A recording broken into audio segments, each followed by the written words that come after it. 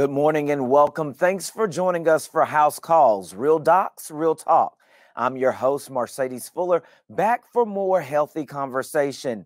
As you might have noticed, the American Heart Association has made health equity one of its main goals. In past shows, we've discussed equity along racial and gender lines. Today, we're going to look at health equity among the LGBTQ community and specifically how it affects cardiovascular disease rates. Let's get started.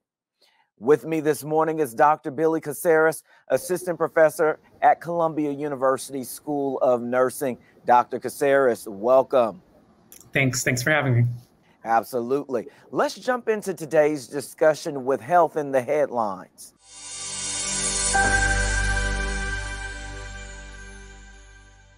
Each week, we select one current headline that ties back to the topic at hand, and we ask our expert to respond. This week's entry comes to us from NPR, and it's titled, U.S. Will Protect Gay and Transgender People Against Discrimination in Healthcare. Dr. Caceres, that sounds like a good start to me. What are your thoughts? Well, I think it is a good start. I think it's very important. There's research to show in the work that we've done through the American Heart Association's scientific statement that was published last year on LGBTQ individuals and their cardiovascular health, there's work that shows that many LGBTQ people avoid seeking healthcare because they are afraid of being discriminated against by healthcare providers. So I think any policy that sort of helps reduce or eliminate discrimination in healthcare for LGBTQ people is good. I think one of the important things to think about this policy is that this is a policy of the administration, and that, as we've seen with many LGBTQ policies, depending on the administration that's in office, the policies might change. But it is a great policy. It's an extension of prior policies that have been passed by the Supreme Court. Just as recently as last year, the case of Bostick versus Clayton County, which ruled that it's illegal to discriminate against somebody in an employment setting because of sexual orientation or their gender identity. So I think this is a really good step in making many LGBTQ people feel more safe and comfortable in seeking healthcare. Absolutely. Thank you, Doctor. Let's get into our main segment to answer viewer questions in You Ask, We Answer.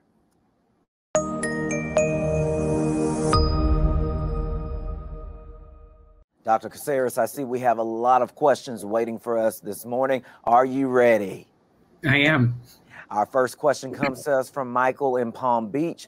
He asks, what can you tell me about the health of transgender people? So transgender adults or individuals are a growing population. So the transgender community is generally, or transgender is generally a term that's used for people whose gender identity currently is not aligned or does not match their gender or their sex assigned at birth. So somebody who might have been born a male but now identifies as a female might be a transgender female or transgender woman. So what we do know is that, and a number of studies have shown this, that transgender individuals generally have worse health outcomes, many of which are associated or lead to worse cardiovascular health, things like poor mental health, higher tobacco use, and higher use of alcohol and other substances. What is sort of a bigger question, what we don't know, is how the cardiovascular health of transgender people is affected by very unique factors to transgender individuals. So the biggest factor is that usually gets cited is the use of these gender affirming hormones. So oftentimes about 50% or more of transgender individuals might be on hormones to help their gender expression or how they're viewed match their gender identity. So commonly for transgender women, they're generally on feminizing hormones like estrogen. Transgender men might be on testosterone or other masculinizing hormones. And the bigger question in the field for a number of years has been, what is the influence of those hormones on people's cardiovascular health? And it's still sort of an unanswered question, but we're doing more and more work in that area to sort of begin to understand or better understand the influence of hormones on cardiovascular health. Wow. Eleanor from Denton, Texas asks, are LGBT adults just as healthy as cisgender heterosexual people?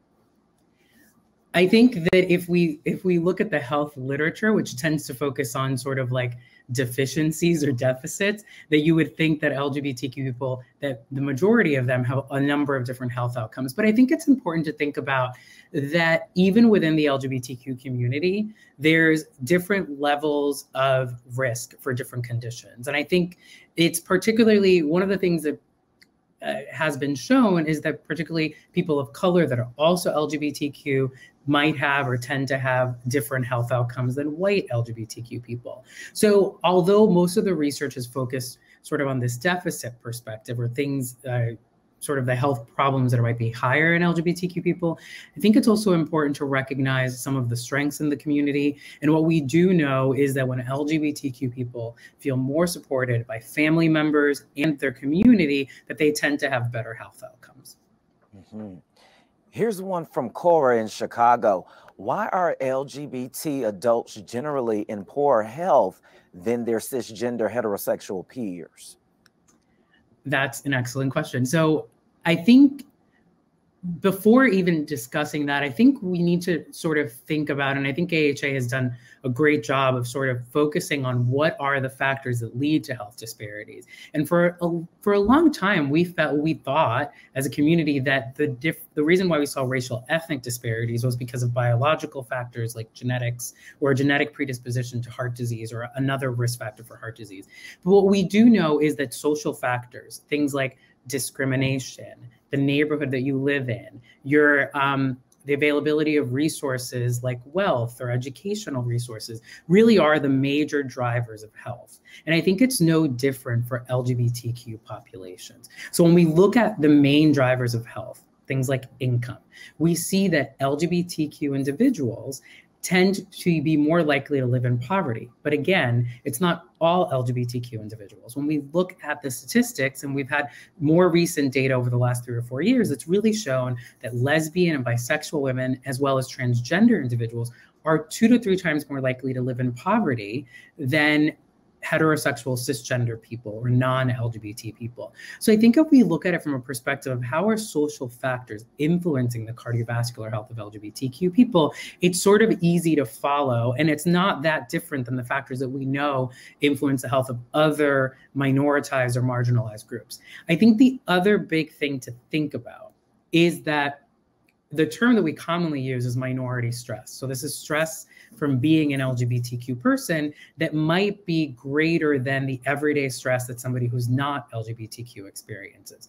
So for instance, somebody who's LGBTQ, going back to the example about healthcare discrimination, in addition to having work stress and financial stress, they also have to worry about, am I going to be discriminated against when I go seek healthcare? Or am I getting discriminated against by a police officer or another service worker?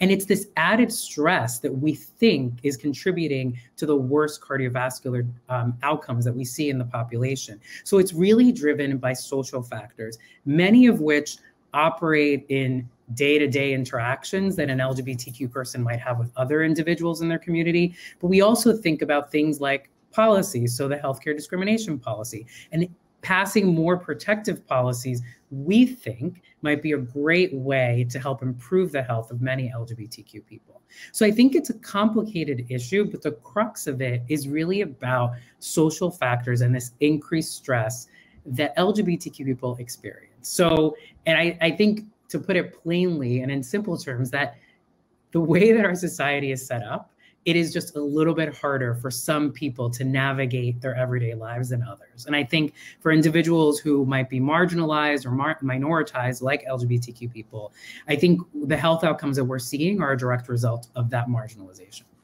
So much important information, and we thank you for bringing clarity to some of these questions that we have. Lawrence has a question, and he wants to know, are there any notable patterns of poor lifestyle behaviors in LGBT men and women?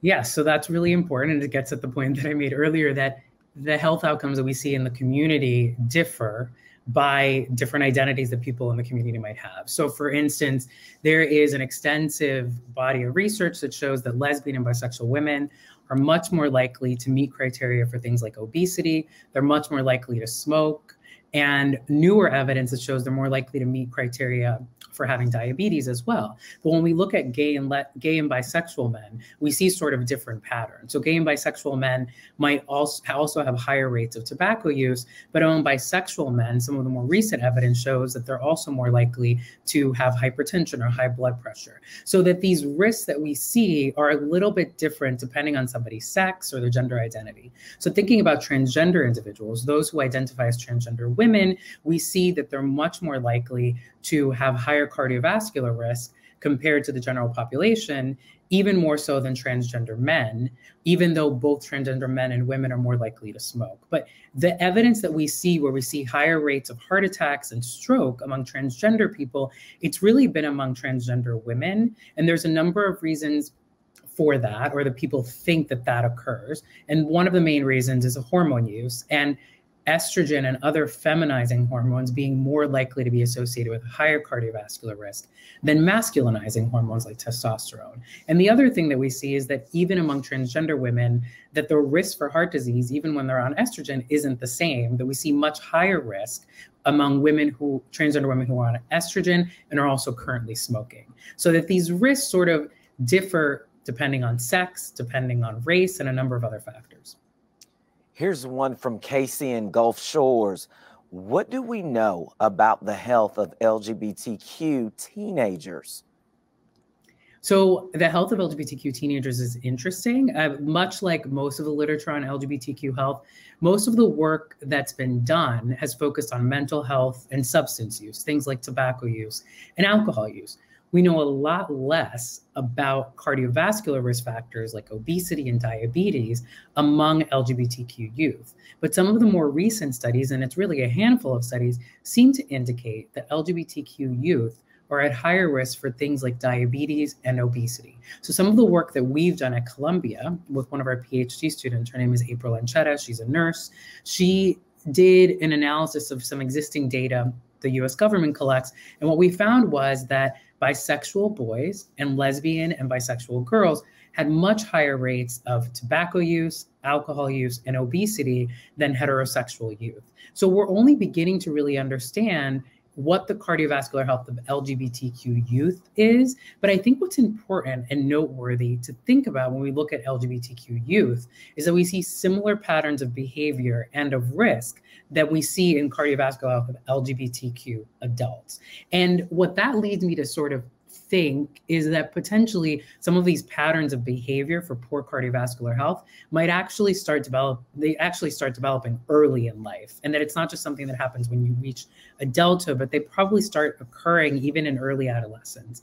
I think the other big thing to really think about for LGBTQ youth is that we know when LGBTQ youth are supported by their family members, more so than any other group of people, but family support and family acceptance are the most important drivers of health for LGBTQ youth.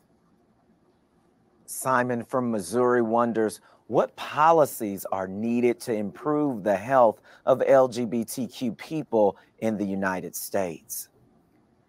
That's a very good question. I think that we've seen over the last 5 or 6 years, we've seen changes in policies that we know have improved health for many LGBTQ people, right? The passage of same-sex marriage in 2015, this most recent law that was passed last year, which made employment discrimination based on sexual orientation and gender identity illegal. So now people that are transgender or lesbian, gay, and bisexual don't have to fear potentially being fired for their sexual orientation or gender identity.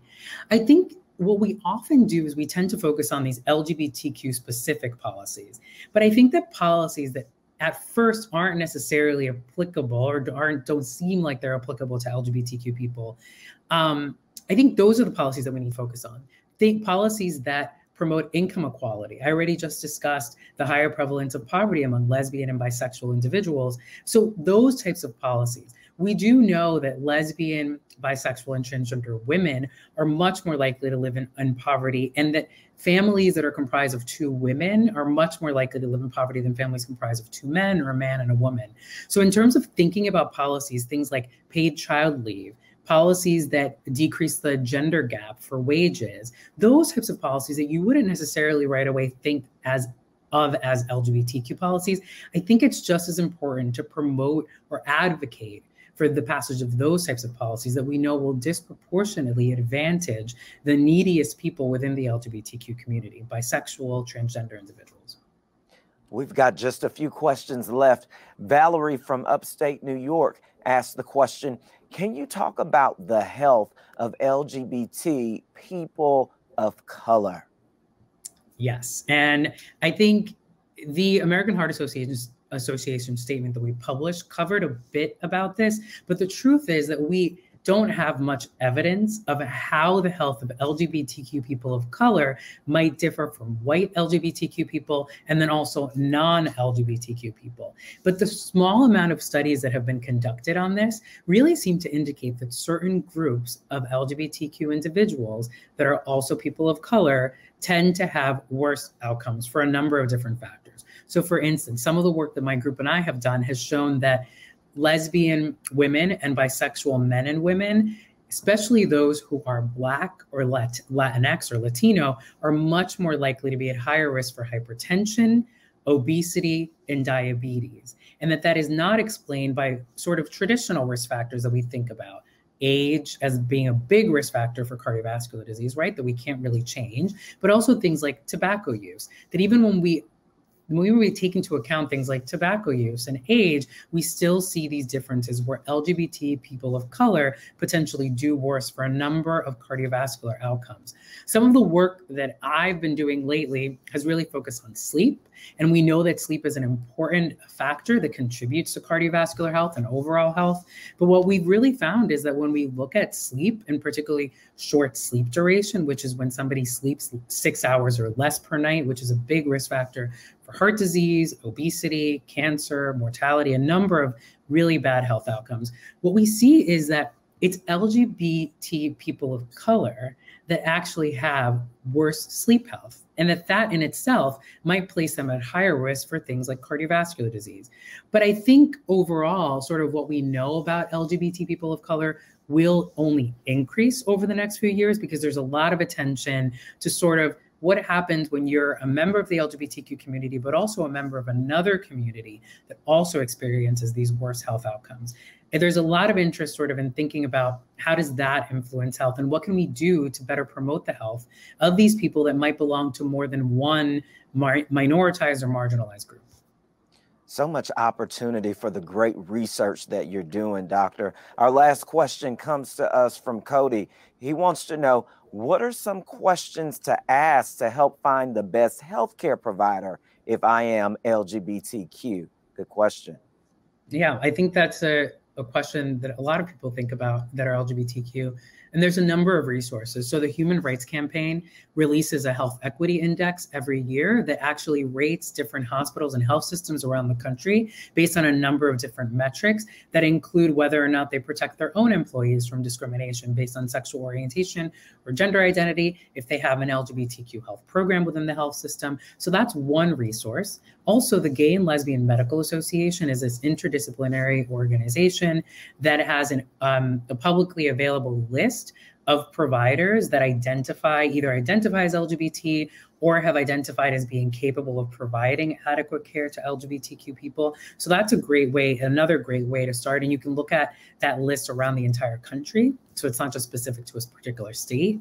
I think the other thing, and what happens a lot, is that people tend to hear, it's word of mouth, and you tend to hear from your friends that are also LGBTQ about different providers that you felt really provided really good care for you, and that might be because you're an LGBTQ person, or might be independent of that, but actually provided care that sort of met you where your needs were at, or met you where you were at. So I think those are really the sort of like three big avenues that people have to sort of find what we tend to call is LGBT friendly care or LGBT affirming care.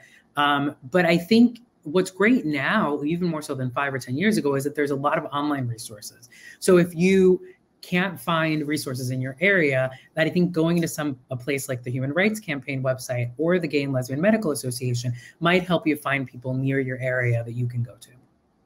Wow, so much great information, Dr. Caceres. We thank you for your work that you're doing on this topic. And it's so important that everyone receives the help and attention that they need. Everyone, I am so proud of the American Heart Association's dedication to health equity for all. Is there anything else that you would like to add before leaving us today, Dr. Caceres?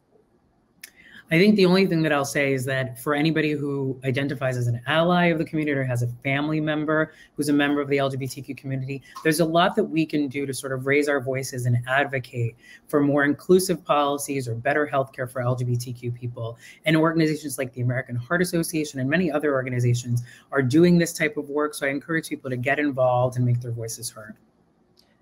Thank you so much, Doctor. That does it for our show today. You can find any of our previous shows at the AHA's House Calls YouTube playlist. Thank you so much for tuning in and asking so many thoughtful questions. And happy 4th of July. Have a blast. Did you get that? And don't forget to wear your sunscreen. Take care. The world keeps changing. So my mission is turning challenges into opportunities. I'm opting in, signing up, and using my voice. Today, I recommit to my shine. For myself, for my community, for our health. There is strength in possibility, and new opportunities are coming. With the American Heart Association by my side, I'm ready to thrive. Because we live fierce.